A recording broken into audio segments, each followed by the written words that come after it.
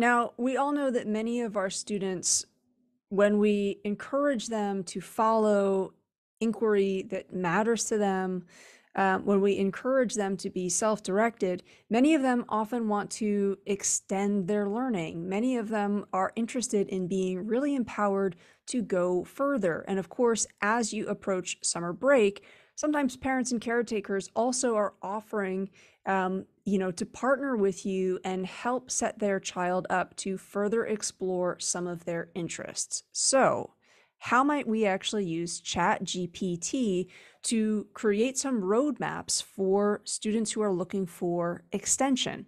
How might we also use this for our own professional development and learning? Let's check it out.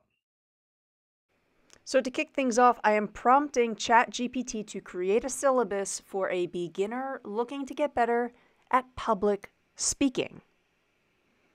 And here is ChatGPT breaking this down week by week. And again, initially, this might not be all that useful, but watch what we can do in terms of prompting ChatGPT to suggest resources that pair with a syllabus like this.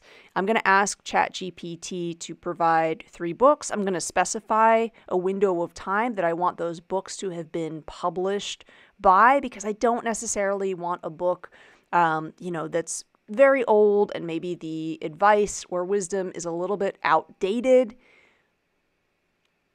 So I've specified between 2007, 2019. Again, a reminder, ChatGPT's language model is only based up until 2021. So maybe these books are useful.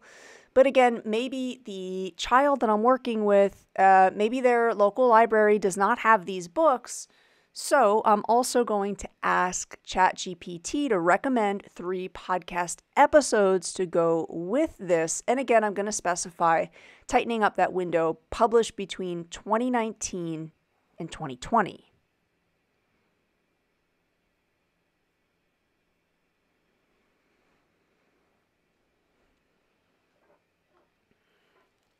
So I've got a few more resources, and then of course, resources are nothing without us actually trying to put some of our learning into action. So the last thing I'm going to ask ChatGPT to do is to provide a list of 5 activities that can be practiced at home.